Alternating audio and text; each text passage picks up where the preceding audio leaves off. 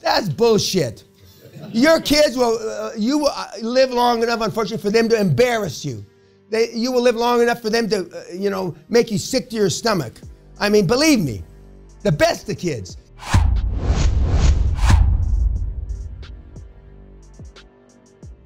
The cows, they used to put cows on trains there in slaughterhouse. That's what it was famous for 100 years. And so when he said he wanted to leave me, and I told him, so we arranged, and he wound up down with a Sid and Perry Bass, and Rainwater was working with Sid and Perry Bass. And so the next deal, healthcare deal, as I recall, that Rainwater was going to do, he did it with Rick, and Rick put up his, he put in 100 grand. So the first big deal he did was he had 100 grand as life saving. And the story is, and it's pretty close to being the truth, that he had owned a Dunkin' Donut shop since he was in high school. Senator Scott is tight with his money. I mean, he knows the serial numbers on the fucking dollar bill. And and so then he had, I think, 2 or possibly 3 additional Dunkin' Donuts, and he worked his way through college and law school. And then he sold them. It's hard to believe that he could sell 3 Dunkin' Donuts and only get 100 grand. But anyway, maybe that's all they were back in those days. And he put in 100 grand, and that was the beginning of Columbia Healthcare. The model that you're following, and the model and the secret sauce that I'm gonna give you when we're not on YouTube, fuckers, the case studies you want that you're never gonna get. There's got to be some fucking rank, and rank has privilege, and rank being you here. So these assholes that always say, why don't you put everything? Why don't you put it all on torrent? And again, the only reason I started giving away all my product is when somebody about 10 years ago said, are you aware that most of your stuff's free on I choked just thinking about it. And I said, what are you talking about? So they printed it out, and they said I went ballistic. I don't recall the ballistic part.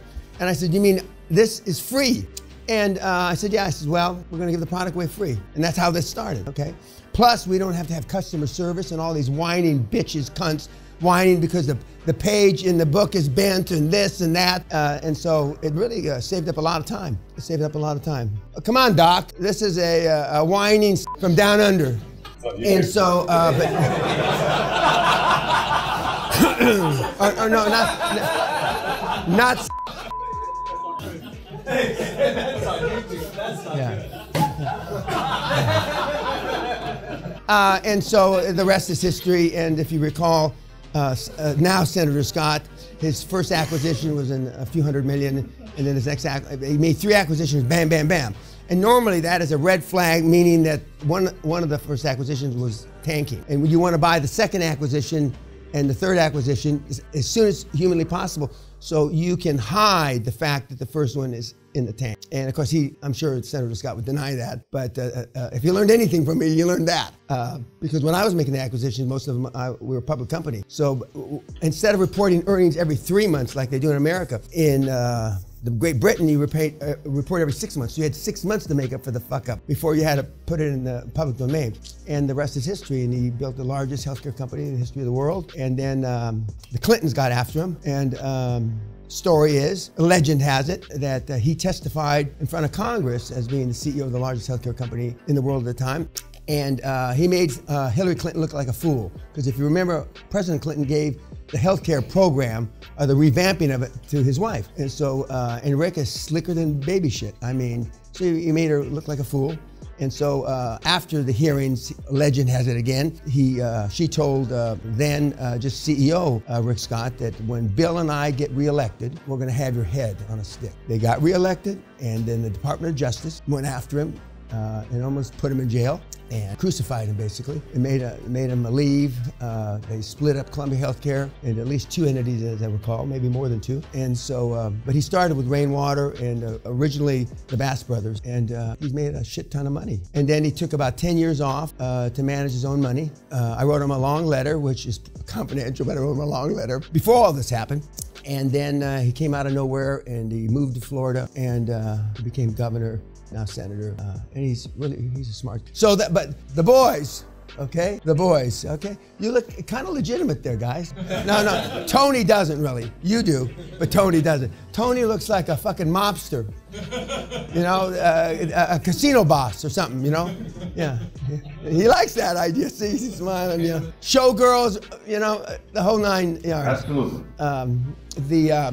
But we have a number of kids, mentees like these two brothers that I get pictures from time to time of them stepping up in the world, so to speak. And but I mean, when, in my judgment, when Senator Scott becomes president after Trump, although I'm hearing more and more that Trump's going to go to the and change the Constitution so he can be president more than twice. That's what I heard. I mean, so Rick may be too old to run for president after Trump is president 4 or 5 times. But I think that most of the heads of countries are envy Putin, not for how he acts or does, but I mean the fact that I'm going to be president forever. Because once you have that power, you don't want to fucking let it go. And it's the same when you have a lot of money. When I say I'd rather be dead than poor, I mean it. I do just like fucking Hitler if he really did it, and I put a bullet in my head. Because there's no fucking comparison. I mean, I've never been depressed, but I'm sure I would be depressed then. It would be debilitating, and I would just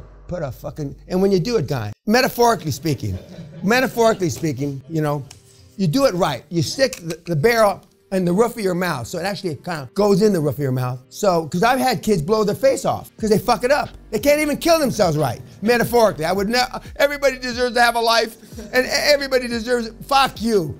Anyway, do it right. Do it fucking right when you blow your brains out. And, and there's several teaching points, one of which is you get big, powerful people on your ass, like the Clintons back in those days. You might as well give your ass or soul to God because your ass is going to be theirs. They have unlimited money, unlimited power, and you're dead meat. You're dead meat. We had a guy a couple seminars ago who spent about $1 million fighting a big rich guy in the United States. And even though he won in court, he lost. His life's ruined forever. You Google his name, first thing that comes up is not good. And he's through. He's toast. He's 57 years old. We had another big guy 6 months ago who fought another guy, same thing.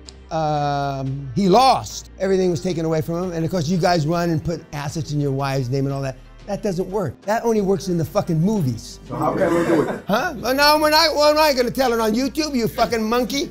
Okay. That only works in the movies.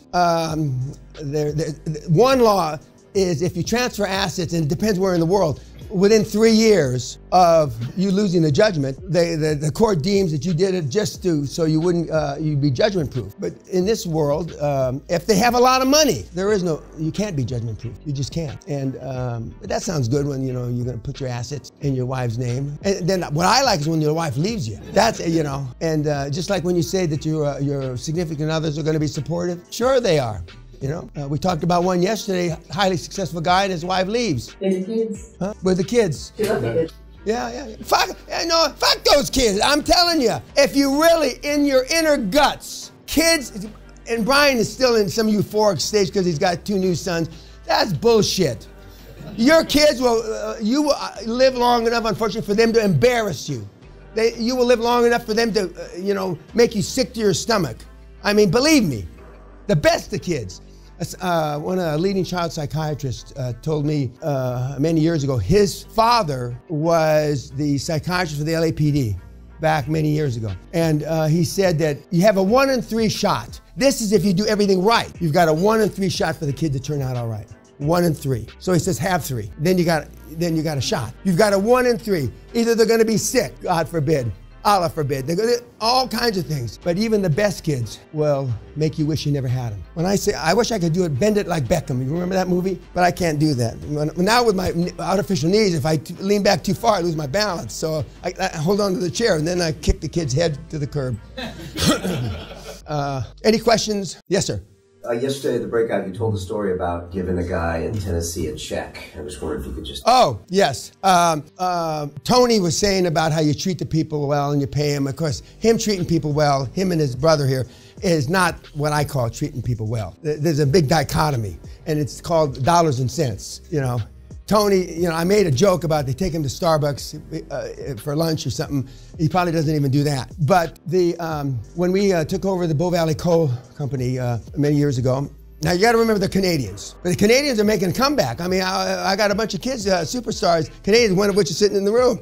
And Hugh Carey made one phone call when he was on our board, and it was a phone call to Walter Wriston, and this is all public record, I'm not telling any secrets. Walter Wriston, who was then CEO of Citibank, and we're sitting in Le Grand Oui for lunch, and I was drinking my lunch, which I normally did. I drank my lunch and my breakfast alcohol almost 40 years. So how's my program worked out? So we're sitting there, and Governor Carey, former governor of New York, one of the most powerful governors in the United States when he was governor. He comes in and he orders a martini right away, and he says, what are we working on, boss? And I said, well, so far I haven't got the money to buy the coal company yet. We've been turned down by everybody, kind of like you, right?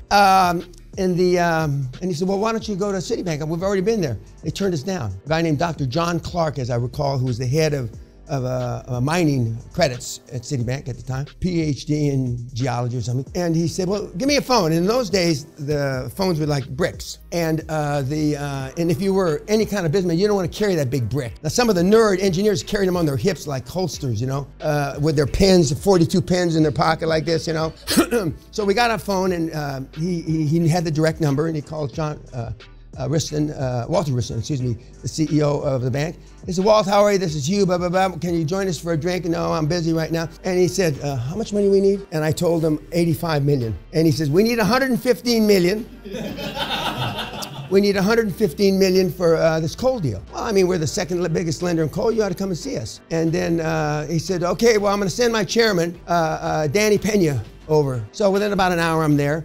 But we had already seen the bank. Anyway, to make a long story short, by the time I got there, it was 135 million. So it went from 85 to 115 to 135. Okay. And I asked him, he brought in the guy, the head credit guy named Dr.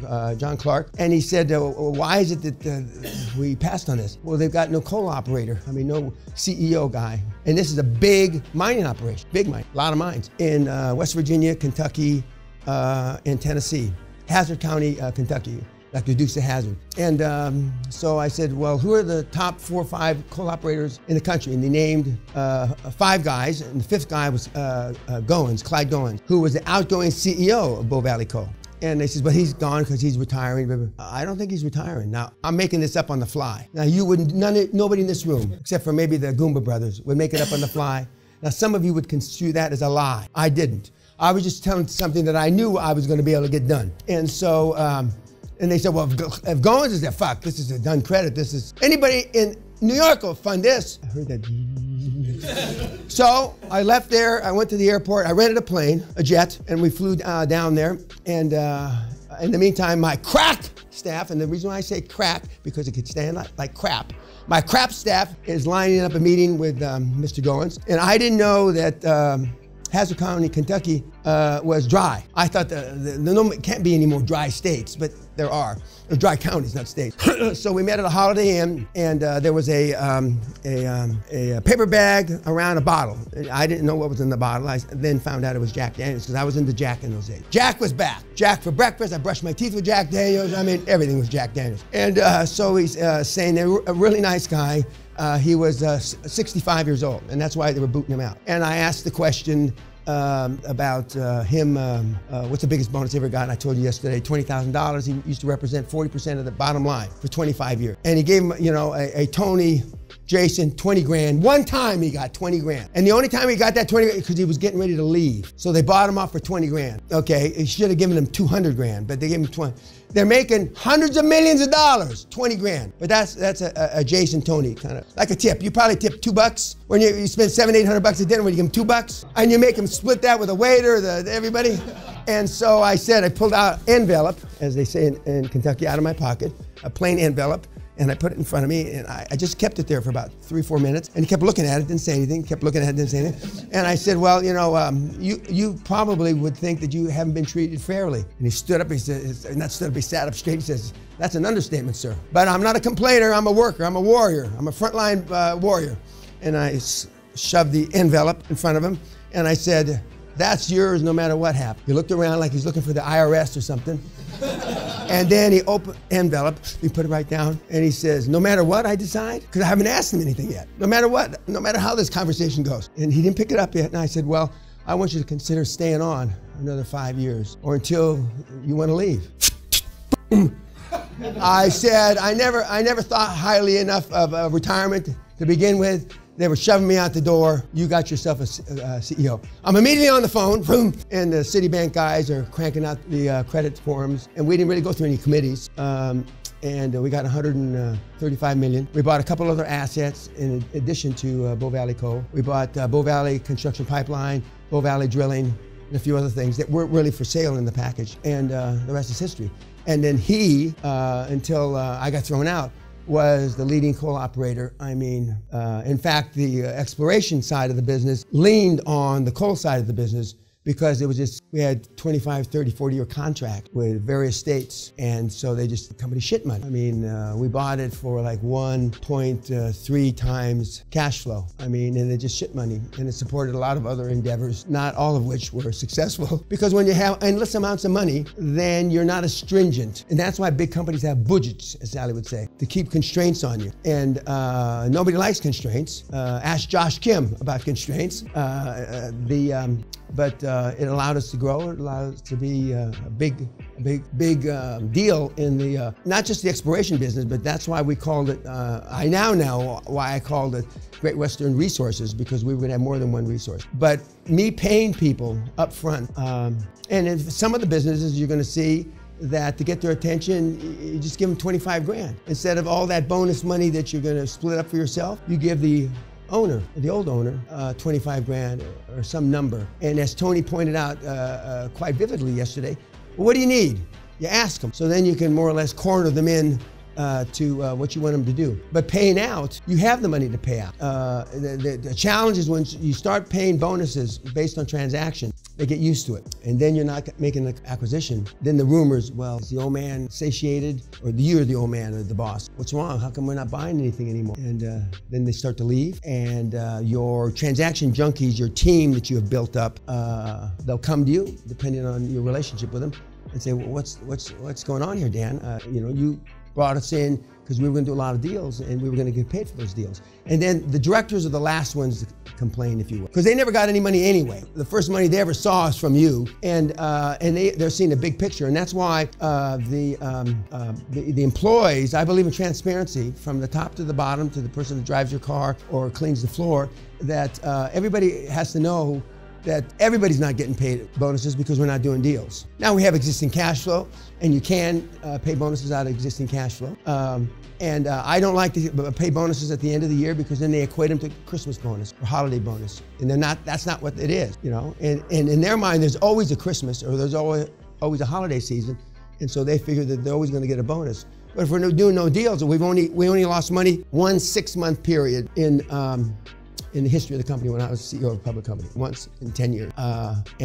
So when there was no Christmas bonus, in their mind, fuck, I was the devil. They always thought I was kind of the devil reincarnated anyway, but when I didn't pay the Christmas bonus, because then they start to depend on it. They budget getting 15 or 19 or 22% of their yearly compensation at Christmas. You didn't tell them that. No place in any papers. And then you most likely get a morale problem. But that's a story about Clyde. And during that same period, there were companies getting indicted by the Department of Justice for padding and bribing to get state coal contracts. And we weren't involved, but the guy from, I think it was South Carolina Power, who was going to testify in front of the Congress, went out bird shooting with his best buddies, his best mates, and you use a small shot, use like 20 gauge for birds so you don't fuck them up.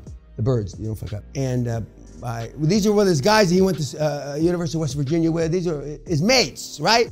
And somehow he got shot in the back with a 12 gauge. And during the coroner's inquest and all the shit that you go through, they ascertained that somehow when he was pulling the guns out of the back of the pickup truck, somehow the gun got out of the sheath, you know, the thing, and they're not loaded. They shouldn't be loaded when they're, and he pulled, and somehow he pulled it so far back with such quickness that he shot himself in the back, even though there wasn't a 12 gauge shotgun on the premises. When they pulled the slugs out of his back, they're 12 gauge, and they've been shooting 20 gauge. And that's how people don't testify in that part of the world.